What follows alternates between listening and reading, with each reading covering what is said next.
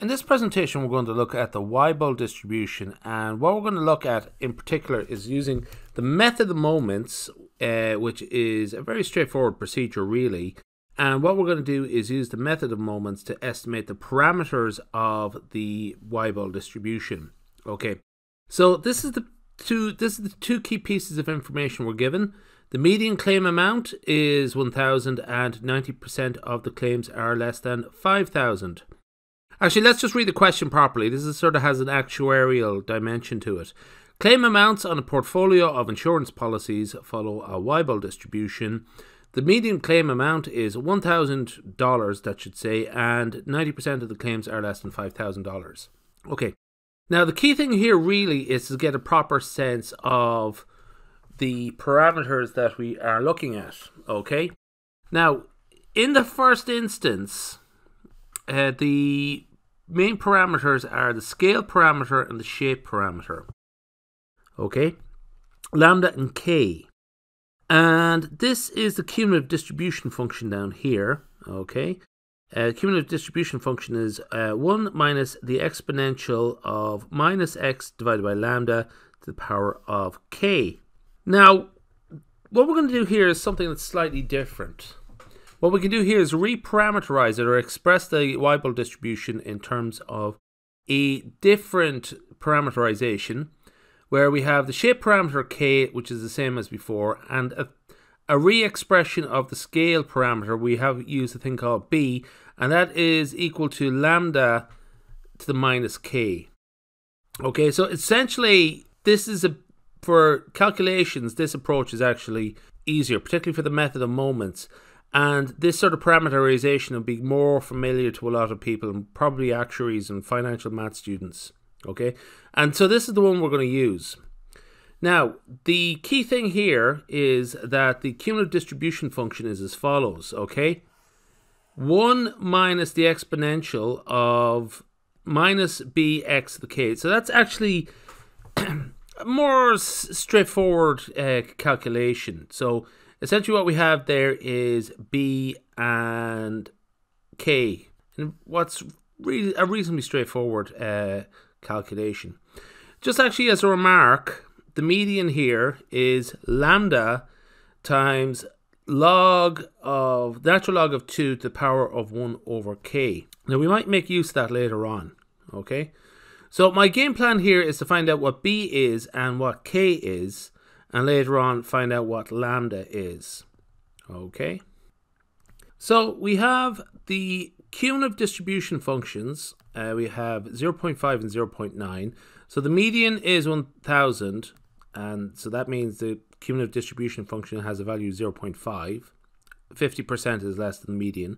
So you have 1 minus the exponential of minus b times 1,000 to the power of k. Okay, and that is equal to 0.5. The second expression here is 1 minus the exponential of minus b times 5,000 to the power of k equals 0.9. So very straightforward algebraic and mathematical simplifications will get us here. Okay, get the logarithm of both sides and subtract from 1 and then negate it and so on. So we have b times 1,000 to the power of k, that is equal to minus natural log of 0.5. b times 5,000 to the power of k, that is equal to the natural log minus the natural log of 0.1. So essentially, let's just look at the left hand side. We have two expressions, and on each side we have two expressions on each side, basically. So what we're going to do is divide one equation by the other, which is to say divide one side by the side in one term by the other term on that same side, essentially. So we have b divided by 1,000 to the power of k. B times 1,000 to the power of k divided by b times 5,000 to the power of k. That is b times 1,000 divided by b times 5,000 all to the power of k. That is 0.2. So this is essentially the left hand side here. Okay, and we have the right hand side over here.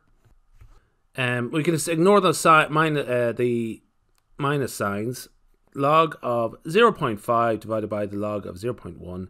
That gives us essentially 0.301. So that means 0.2 the power of k equals 0.301. Okay, and just using logarithm, the laws of logarithms, essentially we should get k equals 0.746.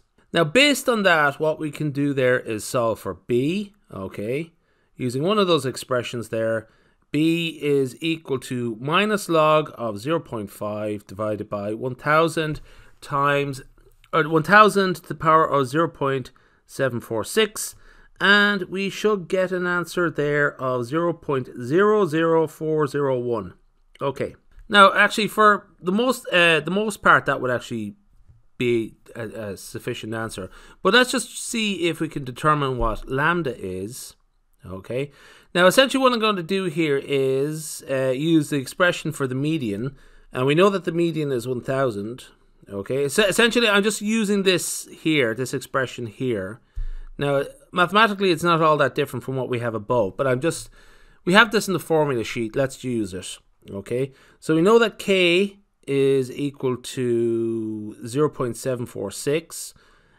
So the log of 2 to the power of 1 divided by 0.746, that's not a hard calculation. That is 0.61182.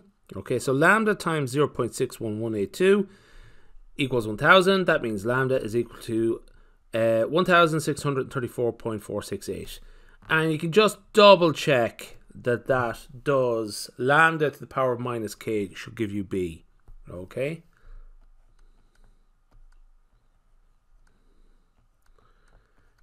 Now again, squiggly there, that equals means approximation, means rounding error will come up a lot. Okay, that's why I sort of am generous with the decimal places quite often, like here, just to help you sort of see how close you are. All right, that's good. We'll leave it there.